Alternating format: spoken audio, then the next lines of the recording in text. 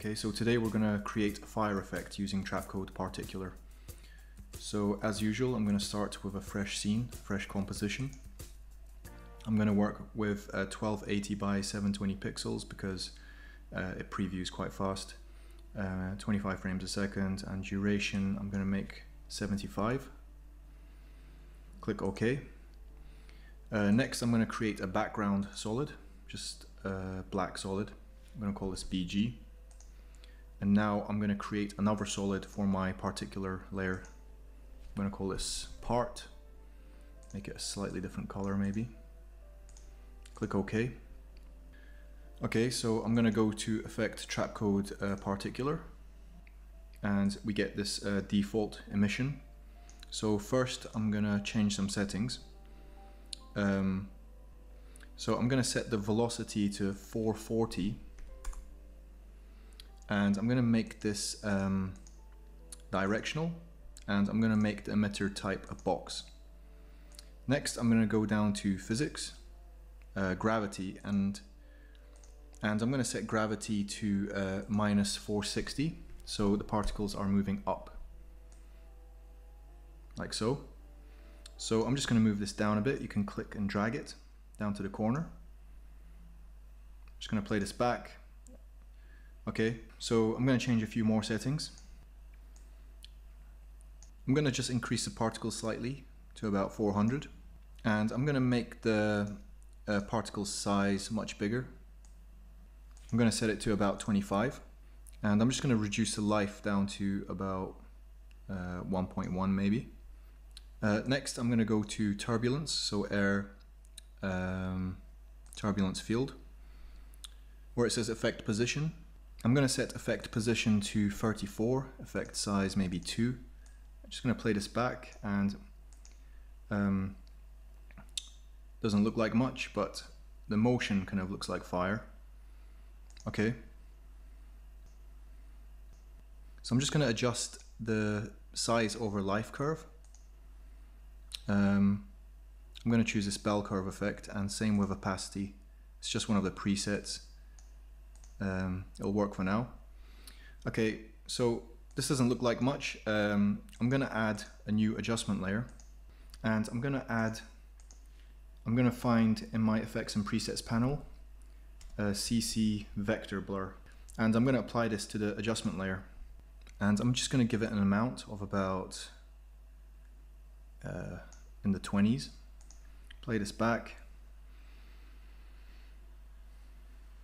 and we get this nice effect. Okay, opacity is a bit high. Might reduce the particle sizes down slightly while that's running. I'm just going to increase the feathering of the spheres, and in my turbulence settings I'm going to alt click the stopwatch, and I'm going to type time multiplied by 25, and then for the evolution offset I'm just going to add the same thing, alt click time times 25, just to give it a bit of undulation. Play this back, let's preview it quickly. Okay, you can turn on motion blur in the particles, so I'm just going to go to particular rendering and motion blur, and where it says comp settings, just turn it on. Gives it that kind of a bit of motion blur. You can play with the increase the shutter angle to make the blur more extreme, and the vector blur, I'm just going to make it a bit softer. So it's a lot of playing around with settings basically. You don't have to copy this tutorial exactly. I mean, just keep a mental note of all the important properties, and you can adjust these to your taste. Okay, so next, to make this look like fire, I'm going to add another adjustment layer, and this time I'm going to use Colorama, and I'm going to drop that onto my new adjustment layer. Where it says output cycle, I'm going to choose a preset, fire, and we get a kind of generic fire effect. It looks a bit better than white. Play this back. Okay, you can play with the settings here. You can pull these out. I think there's too many color pickers, so you can just get rid of some of them. You have to basically click and pull.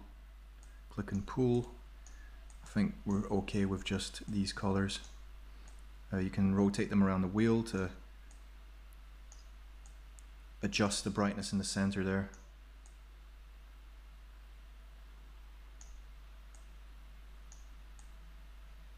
I think about there is a bit better, like fire.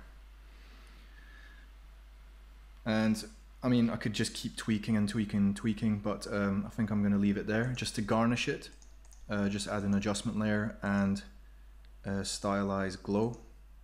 You want to adjust the threshold to about the middle there, increase the radius, and then maybe just reduce the intensity slightly. And I just might make a few quick tweaks. You can reduce the size. You can reduce the size and then increase the particles a second, which gives you a much different effect, kind of more like fierce fire. I'm just going to preview this. So that's like a more fierce kind of fire. Needs a bit of work, but looks quite good.